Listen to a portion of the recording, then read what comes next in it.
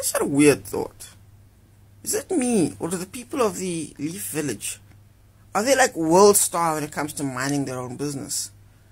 Because first we have to remember something about the Leaf Village. It's not a village of ninjas. That's just a branch, like the military or the police.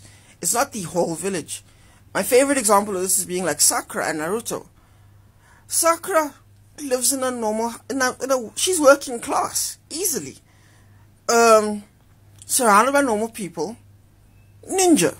Naruto lives in an apartment on the 2nd floor, which is the second worst floor. Worst floor is the bottom floor. I don't know if you ever lived the bottom floor of an apartment. It feels like people are watching you fucking. It's the worst.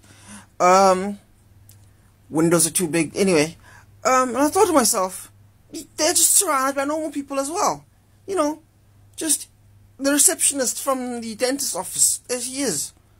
The Uchiha clan clearly live in some richer areas. And they're probably like, you know, where the actual dentist lives.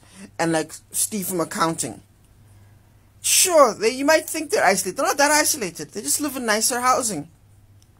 Which basically means that when they were being massacred, just clean in the middle of the night, there had to be at least one old lady who was like, does anyone else hear? Ah! Ah! Ah! Anyone else hear that? Yeah, me neither. Help! Babies are being murdered.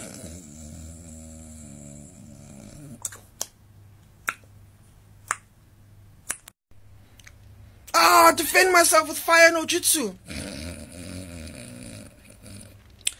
Because, I mean, these guys were probably using some jutsu. Some of them probably were, not all of them were caught slipping, right? They had to be like someone keeping guard. And the guy keeping guard was like, help! Help! That's fucking wild when you think about it. Damn.